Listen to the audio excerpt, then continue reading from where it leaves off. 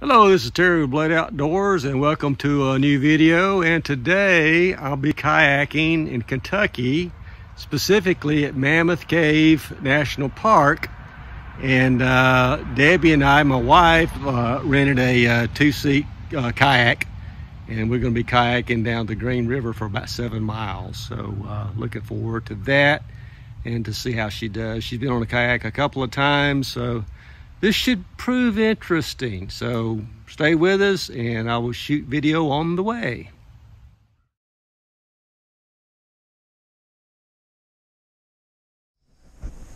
All right, this is Blade and Debbie. Hold up your hand and wave. We are on Green River, Mammoth Cave Park. And we are floating down for about 7.5 miles. We just put in, let's see here. It was right back here, right down those steps, and they're pretty steep. But sun's come out. And he said the river was low, which I can tell, which kind of surprises me. So, and he said it would take us about 3.5 to 4 hours. But we will see how long it will take. So I suspect we'll finish a little bit quicker. So we'll video and maybe show you things as I go.